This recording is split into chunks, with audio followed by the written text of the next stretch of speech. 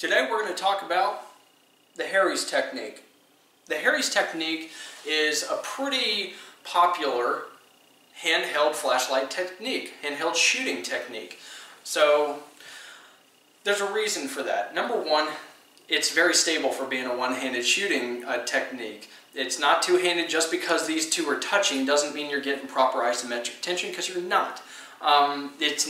The way to do it properly is something that you can learn in class, but this definitely isn't it. It's more like this. I'm not going to go over the specifics on how to get in that perfect position, because this is not a video teaching you how to do this technique. This is basically just my perception from what I've learned. So if you're looking to go do training, then I'm just using this as an encouragement for you to practice a good amount and pay attention to what you're doing. And also some limitations I found that you might want to explore, or, you know, heck, if you think that I may be a little off, ask your instructor, teacher, coach, whatever they want to call themselves. So anyways, this seems to me to be a very good technique for keeping your pistol stable as much as you can for one-handed shooting with a flashlight. And also, you're able to follow, you're able to process and assess, information that you're gathering from a no light to low light, room situation. So when you're shining your light around, you're taking in information and you're processing it. So that's why you have a light, right? This technique is for somebody that already has their gun out. Let's just be clear about that, and I'll touch on that in a little bit. But you can do it one of two ways. So you can do it from what I learned is the hunter position, which is like this. It's like a compressed ready. So basically, you're just like this. You're kind of offset, and all you have to do is you search around with your light, and then you identify and you snap into the Harries technique, and it's just the Harries technique folded up.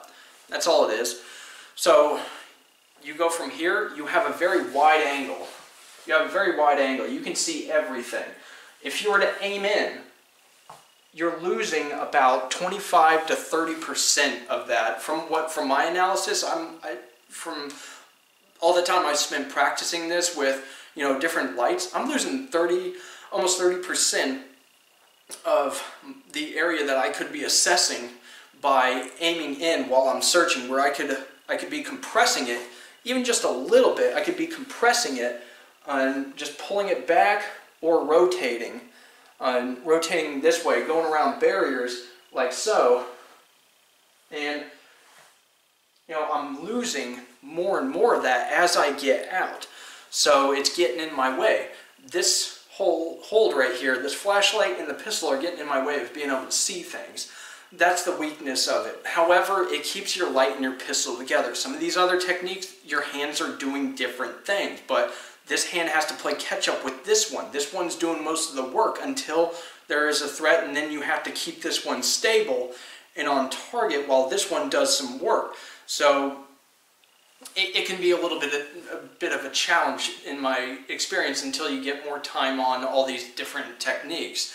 And with the Harries, it does very well at keeping these hands bonded together. It's very stable for one-handed shooting. The problem is that, as I said before, this is not a very good technique to use to snap into if you have an immediate threat. Here's the thing. You know how they always say, if you're going to have a weapon-mounted light, you also need to have a handheld light. The handheld light is for admin stuff. However, if there is a threat, basically it turns into your primary source of light if the situation dictates. If there's a threat, a while away, and you have, if the situation allows, and there's time that allows you to pull out your pistol, if you have a weapon-mounted light, and flick it on and transition to that primarily, then of course you're going to do that. But if you have a handheld light, the closest thing to a weapon-mounted light you're going to be able to get into is probably the Harries, or one of the other techniques that is like a pseudo two-handed technique if the gear will allow you to, which this won't. allow me to get a proper, do that technique properly. This is the closest I can get to a weapon-mounted light, but I had time to be able to maneuver my hand around it. If I was in imminent danger and I needed that pistol now, and I needed shots into that target now,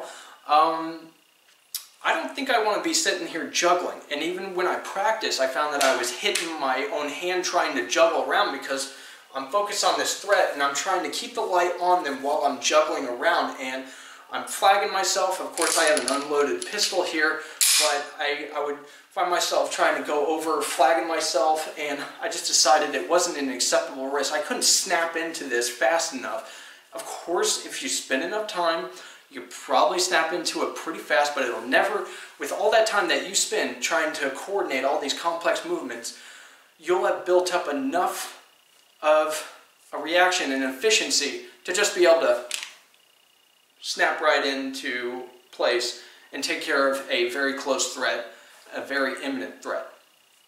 So it's a waste of time, basically, to try to stick with the Harries as your best support for one-handed shooting. I don't think it's safe enough, and I don't think it's efficient to try to snap into the Harries technique from the holster, concealed or unconcealed, or inside or outside the waistband. So that's just been my my find. Of course, you could probably get fast enough to do it. There's risks involved, obviously. If you want to accept them, whatever. I'm just explaining from my point of view. It's too unsafe, and I had too many problems just practicing dry. I have no interest at this point of practicing it on the range. So anyways, I appreciate all of you watching this video. Go ahead and leave a comment below. Thanks a lot for watching, and I'll see you guys in further videos discussing different handheld light techniques and weapon-mounted light techniques.